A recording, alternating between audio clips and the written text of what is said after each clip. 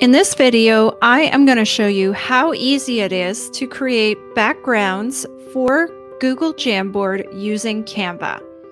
To get started, you're going to want to go to canva.com, and then what you're going to do is come up to your search toolbar and type in online whiteboard, and then hit enter to search. Now, what's really nice about Canva here is that it already has a bunch of templates already set out for you that you can choose from.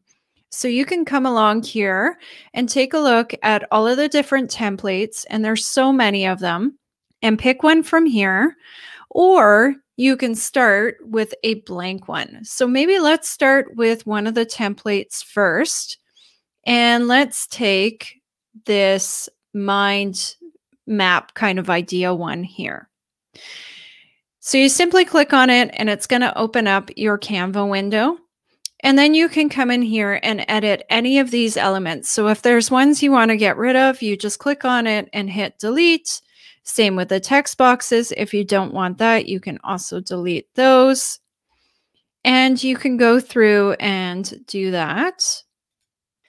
You can also come in here and add different elements or features into your template as well. So the one I really like to do is I like to come over to the elements and then go into stickers. And if I click on see all, then I can see all of the different stickers here. I could also refine my search a little bit if I wanted to in here.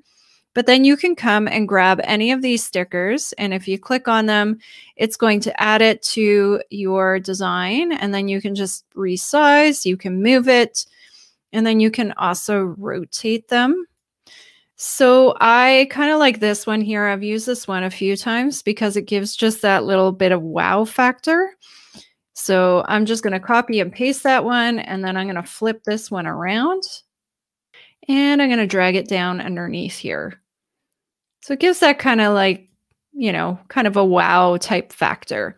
And then I'm just going to delete out the rest of these notes because I don't want them.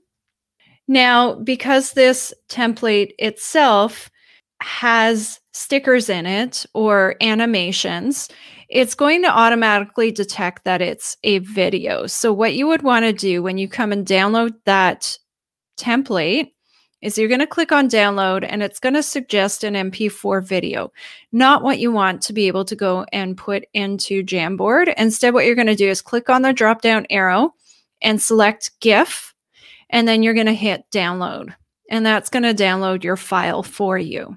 And it does take a minute here. Now, if you didn't have any of these stickers or animations in here, when you click on download, it would just say PNG. So maybe just while that's downloading, let's come over here and just create another one really quickly that we can take a look at that. So I'm just going to pick this first template here. And you can see there's no kind of GIFs or anything like that. So I'm just going to get rid of all those sticky notes. And then when I come to download, I can download it as a PNG. So I'm just going to do that and pull that one down. Now, when you're in here as well, you can change the template. So if you picked one that you didn't like and you wanted to switch over to something else, it really is just a matter of clicking on the different templates and picking the one that you want to use. And some of them even have other options. So this one here, for example, you can pick out of 3 different possible colors, which is also kind of cool. All right, we've got a PNG and a GIF downloaded. So I just want to show you how to put both of these into Jamboard. So if I go jam.new, that's going to start a new Jamboard for me. It's my favorite kind of, it's not really a shortcut, but it's a shortened way of entering in that URL. And we're going to go to set background. We're going to choose custom image. And then we can just simply drag and drop these into the upload window. So that just takes a minute to upload. And when it's done, it's going to create that custom background that looks pretty nice from Canva. Now, when we go in and do the PNG, then it's same kind of deal. We're just going to drag and drop it in there, or you can go and browse either way, but it creates these really beautiful backgrounds for you in your Jamboards. And I really like the stickers because then the animations carry over too. So that's, kind of a bonus point there. And then really you're done. I mean, we can go back over here and just take a really quick look at the blank template. So if you come into the blank template here, if you haven't worked in Canva before, we do have a podcast episode, so you can go and take listen to that. We'll link that in the description below for you. But you could add photos as backgrounds, for example. You can come in here and add some text, like maybe I want this one here. I don't really like the color combination here, but I'm just kind of doing this on the fly. And then maybe you want to add in some elements. So again, maybe some of those stickers. I kind of like this one with the purple background because it gives a nice kind of contrast, but it's a really quick way to be able to create really visually appealing backgrounds for your Google Jamboards.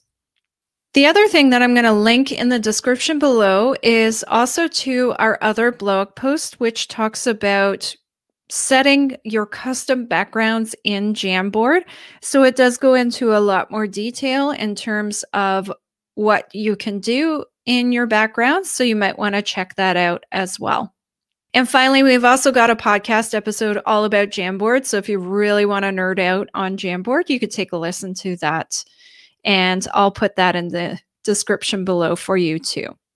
Make sure you check out the blog post that's associated with this video, because we do have 6 templates that we've created just for you that you can go and grab, and they're ready to use resources that you can use right away with your students. So make sure you go over to our website and check out our free templates.